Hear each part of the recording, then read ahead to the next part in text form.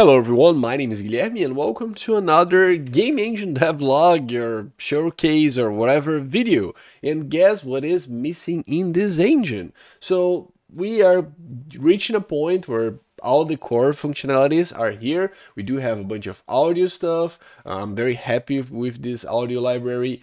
I actually might as well use this audio library in Cave because I really like this. And Cave engine has some problems with audio, so I might as well use this, but I'm happy with the math library and the system and the graphics, of course, so we are doing great here. So what is next? Well, physics, and I want to discuss a little bit about physics in this video and maybe do like a two-part video. The first one will be us talking about all the features and everything that we want to add when it comes to physics, and the other part will be the actual thing done, hopefully, right?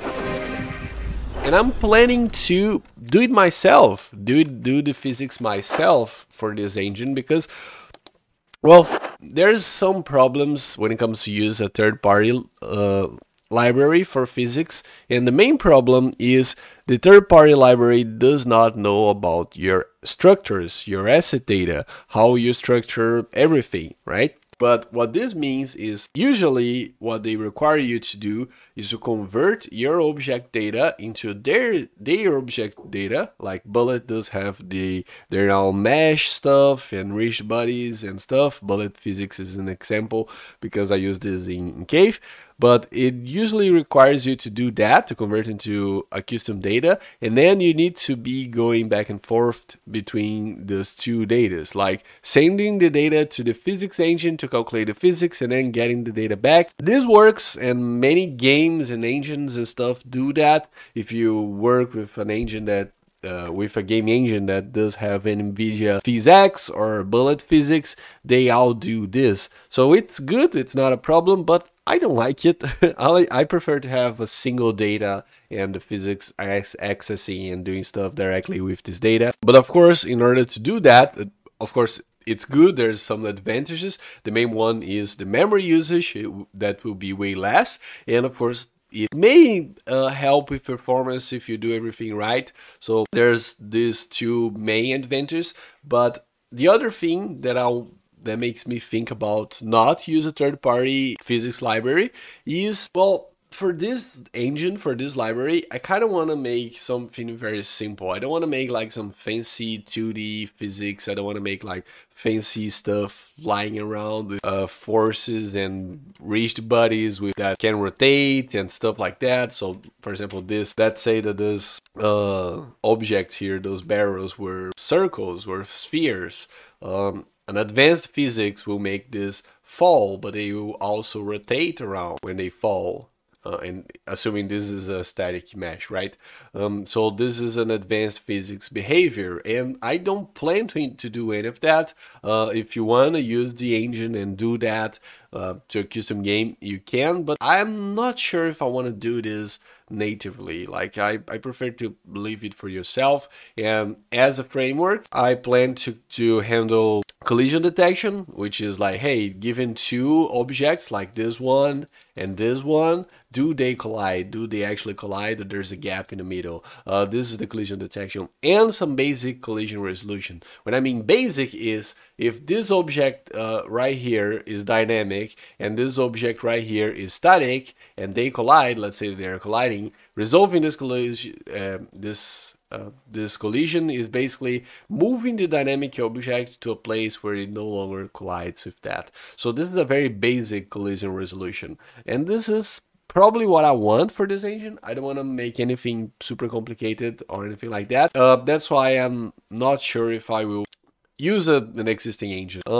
As some options, I was googling here some options for an existing physics engines, because we do have a lot, especially for 2D. And you can see that I'm biased here because I want to add their only physics engine. So yeah, but the first one, it's not here, but it's something that I need to mention because someone will mention, is Box 2D, because this engine is a very famous physics engine for 2D stuff. I believe there are a bunch of games made using it.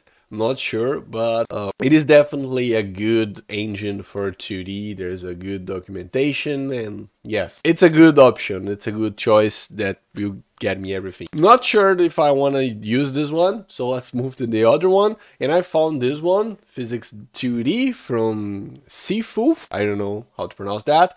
And it seems to be a simple one too, but a very powerful one. So you can see hundreds or thousands of rigid bodies all moving, and then this sphere here that he's dragging with the mouse is colliding and affecting this. So yes, this is a very complicated situation. This again is another complicated situation, and this one here with some forces. So yeah, it's definitely a nice option.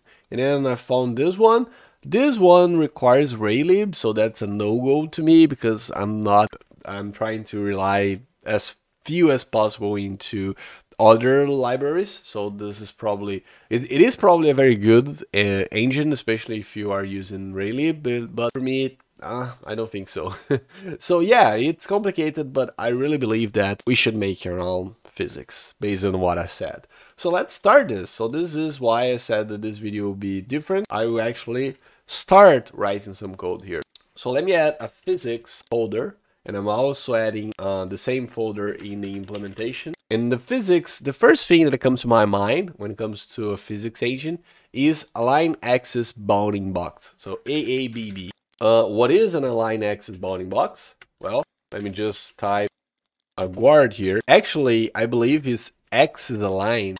I believe it's this, or it's the other way around. I don't know, English is complicated. Anyways, I believe it's this one. What is this? Well, it is basically a rectangle that does not contain any rotation information. And the reason why this is very useful when it comes to physics is because it is one of the easiest things to calculate collision between two of them. So if I create a class AABB, I need to include my vector 2 and probably the transform, and probably I want to include the mesh too, and you will see why in a moment. Okay, so I need to create some constructors here, and an AABB is composed by two positions, the position min and the position max. And of course, let's store this as well. Oops, if I can type. And this will be the default way to construct that. Let me actually initialize this with, I don't know, -1 and 1. I like having default constructors, that's why I'm setting a default value to this. This is just how I like to do stuff. We need a copy constructor too, and we also need other ways to create this, for example, using a transform, or also using a mesh, or last but not least, using both a mesh and a transform. Because maybe we want to create like an AABB from the tile map. And if you remember, the tile map does have a mesh, but the tile map you're probably going to be rendered somewhere in the world. So it also have a transform. That way we need to consider both of them. So yeah, this is basically it. All right, so these are the constructors that I feel like adding to this. And then of course the most important part, I'm not going to implement any of that in this video, so don't worry about that. I'm just explaining the idea behind everything.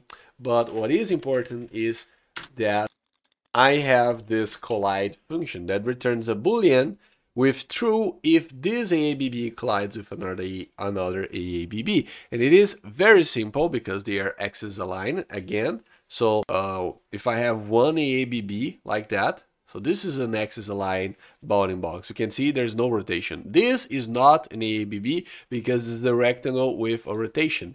But we can extract an AABB from this like that. So this is an AABB. And then we can check if those two collide by simply checking the min and max. So it's a very simple and trivial operation to calculate, and it's fine. Okay, all right, what's next? Maybe I want to see if an AABB collides with a transform. This is interesting because then later on we can do transform versus transform collisions, which is not very trivial, and you will see why. Actually, it is trivial, and it involves two AABB checks. So yeah, we can have this, right? Then I can check to see, maybe, not sure if I add this, the physics. Let me actually create the AABB here. I'm not implementing, but I just like to have this created. Oh, feels correct. Anyways, maybe I need to have collision.a. And I'm not sure if I should create a namespace for the physics. I'm not sure, because I don't like having functions with like outside. This is just me. But I'm not sure. What I want to do, anyways, is first to include the physics AABB, and then to include the math.transform, because I want to see if two transforms collide. But maybe, I was thinking about having this collide inside the transform class itself. What I don't like about this approach is that then the transform, the math stuff will start having physics stuff, and I don't like this. I think I prefer to have it as functions, as separate functions, and it will be more organized this way, you know. And this is just me, right? So yeah, something that maybe I want. So I want to have AABB versus AABB, AABB versus transform. Maybe I want to have an AABB versus a radius, versus a sphere. Let's do this. Back to sphere, pose, float, radius. Maybe I want to do this, right? And maybe in the collisions here, I want to check if a transform collides with a sphere, like that. And maybe I want to check if a sphere collides with another sphere. So I want to do this check. Sphere versus sphere, transform versus sphere, transform versus transform. Now I'm feeling bad to have those collisions here inside, and maybe I should just make the ABB a plain old data. It may be better, right? Not have all those constructors, whatever. I believe it's fine to have them here. Yeah, it's fine. So yes, we have all that. And last but not least, I want to have some sort of mesh collision, not mesh versus mesh. This is not what I want, but I want to have, let me include this actually. Mesh versus transform. This is good. I also want to have mesh versus AABB. It's good too. And also versus sphere. Feels good to have this, feels correct. Have mesh versus sphere.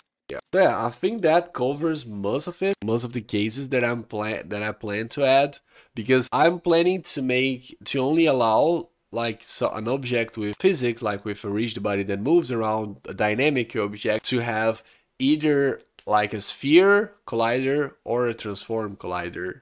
That is basically an AABB, right? So this is my idea, and this is probably why I'm doing this collisions. Right. Man, I'm not happy with this. Not happy at all with this collide here. You know what? Whatever. I just do this. Let me know in the comments if you like this or not. But I'm slowly moving against object-oriented programming. So yeah. Yeah, that's good.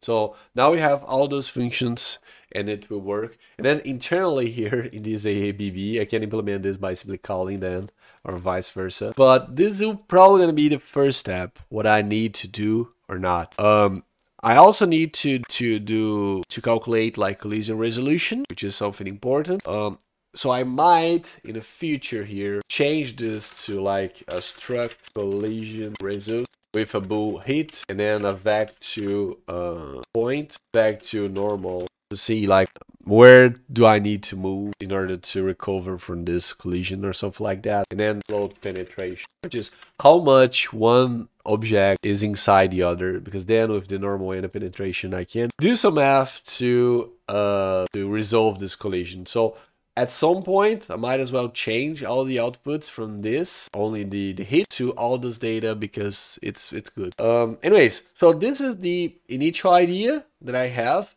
Let's see if I can implement this. And of course, I want to implement all that in this video, but I'll be back in the next video and it will be finished. But that's my basic idea for the physics engine, like basically physics collision detection and basic resolution.